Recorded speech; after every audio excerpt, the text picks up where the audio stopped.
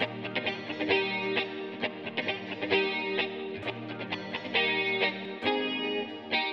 my name is Elizabeth Reese, and I'm teaching a new class in the spring called Medical Ethics and the Movies.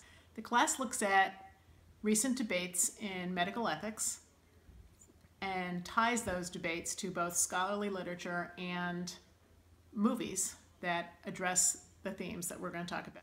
So some of the movies that we're going to watch are Frankenstein, A Beautiful Mind, a movie called Kids, Wit, Contagion, Philadelphia, XXY, and Citizen Ruth.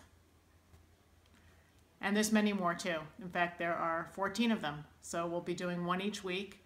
And the topics that we're going to talk about are mental illness, consent and capacity, who gets to make decisions when we're talking about a mentally ill person, life-prolonging treatment in children. The movie that goes with that is called Lorenzo's Oil. We're going to talk about abortion. We're going to talk about HIV/AIDS. We're going to talk about sex, gender, intersex, and transgender. And we're going to talk about genetics and designer babies.